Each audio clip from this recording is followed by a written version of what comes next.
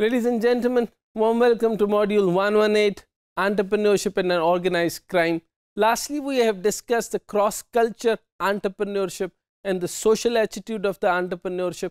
हम social की जब बात करेंगे तो हम cross-culture की भी बात करेंगे, मुख्तलिफ DNAs की बात करेंगे, हम ये भी बात करेंगे कि फलां नेशनैलिटी, ज़ात पात, ज़ुबान, उनका तालीम, रहन सहन, बुदोबाश, anthropology and so and so fourth, ये रिजल्ट लेकर आता है क्रॉस कल्चर के पास, जिससे हमने देखा कि कौन सी नेशनैलिटी कितनी करप्ट नेशनैलिटी है और क्या वो बिजनेस के अंदर करते हैं, क्या बिजनेस में धोखा तो नहीं करते, क्या उनका ये फखरिया पेशकश तो नहीं है।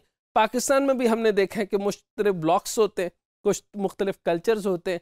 फलां कहते हैं ये मेमन बरादरी है, बिजनेस में अच्छी है, चनियोटी बिजनेस में अच्छे हैं, फलां इसमें अच्छे हैं, फलां जुबान के पक्के हैं, फलां ऐसा नहीं करेगा। ये एक आइडिया है।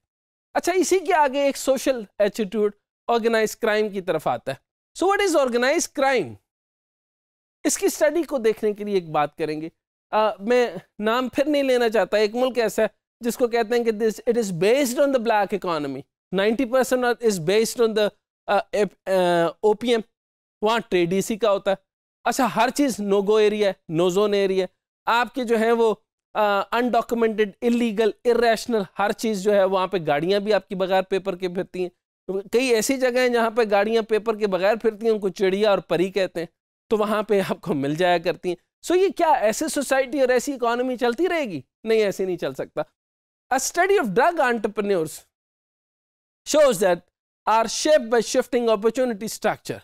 The diversity range from bootlegging cigarettes through hydroponic cannabis growers to pimping people smuggling, illegal dumping, people and species smuggling, so and so forth. जैसे मैंने अर्ज किया, अभी भी कई इकोनॉमीज में आपको बताऊंगा, और बहुत सारे no go areas and no Jones areas जिसको पनामा लीक्स भी कहते हैं।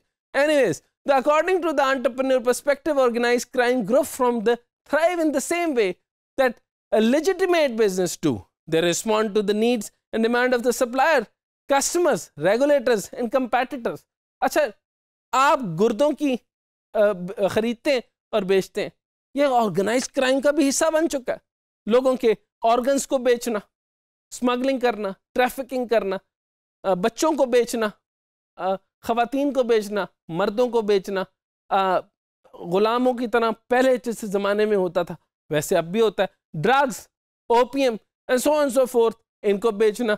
Then how the only difference between the organised crime group and legitimate business is that the organized crime deal in illegal products and services, where the legitimate businesses normally do not do anything like this. देखें, एक गाड़ी है जिसको परी कहा जाता है, आपको 2 लाख में, 3 लाख में, 4 लाख में, कुछ ऐसी जगह हैं जहाँ 25 लाख में V8 मिल जाएगी। तो वो कौन लोग हैं जो 6 लाख रुपए देंगे और एक्स्ट्रा ड्यूटी भी पे करेंगे?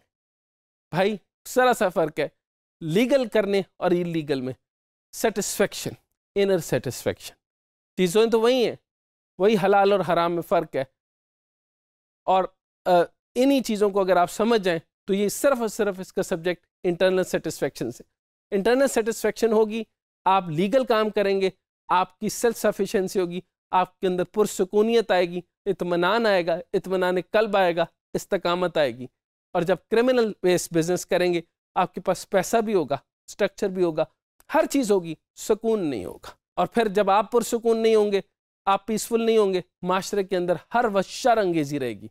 और आप ऐसे बहुत सारे माशरे देखते हैं जहाँ पर इस तरह की चीज़ें होती हैं, उनका कभी भी उनके मुल्क में स्टेबिलिटी नहीं होती, ना उनके माशरे में स्टेबिलिटी होती। Thank you very much.